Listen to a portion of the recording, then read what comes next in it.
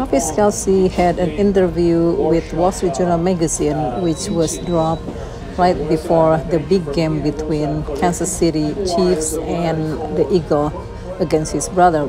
It was the rematch of the Super Bowl, the last year's Super Bowl.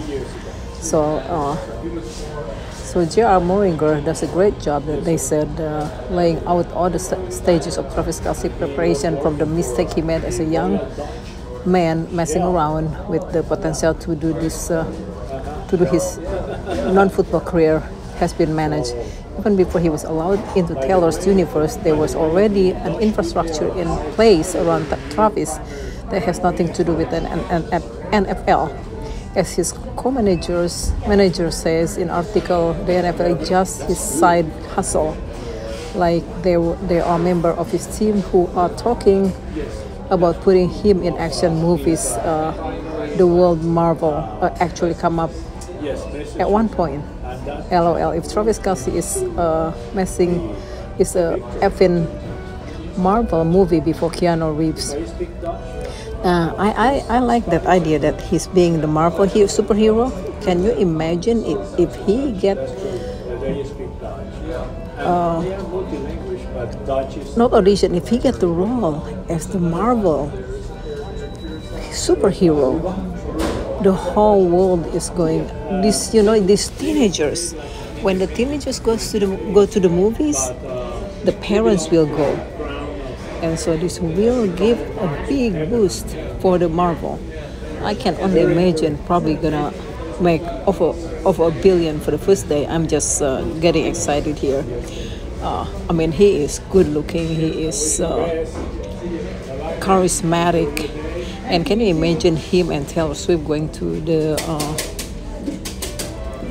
premiere? That would be wow. I'm excited just to think about it. That's a good idea. They, J.R. Moringer was talking about it, and he is very talented and multi-talented. He has good voice. He sings really well. He can probably sing, record music as Taylor so can make him about I'm just Travis Kelce being a superhero. The Swifties will buy, and it's gonna be just #1 again on iTunes chart in America, just like his Christmas song.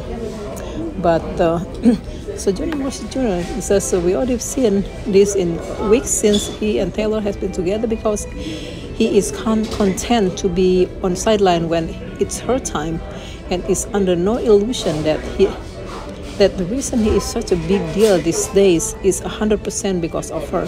But we haven't heard it from him until now, and in his interview he spells out and sings it out. This man is out there and these streets.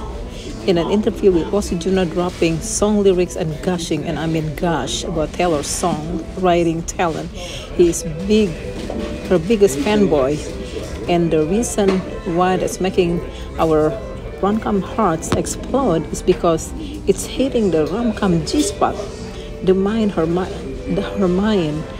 Her words is what Taylor is most proud of, and it's critical to her identity.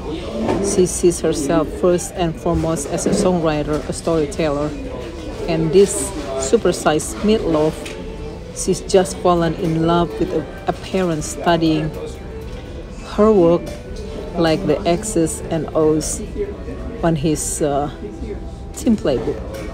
And their relationship, attracted the whole world because they come out like. Moringer said he is like a fanboy. He was the Taylor Swift fan before he even met Taylor Swift. So it's making them real organic. Their relationship is just captivated by the whole world.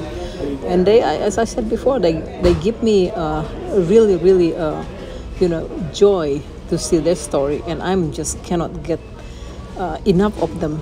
They just make me happy, especially in this day and age where when all this trouble in the world, they just giving me something else to think about instead of being a chaos in this world. So it's good things.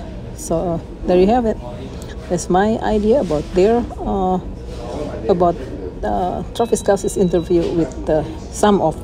I'm gonna continue maybe later to cover some more, but for now, this is really good. I enjoyed very much. Thank you so much for watching.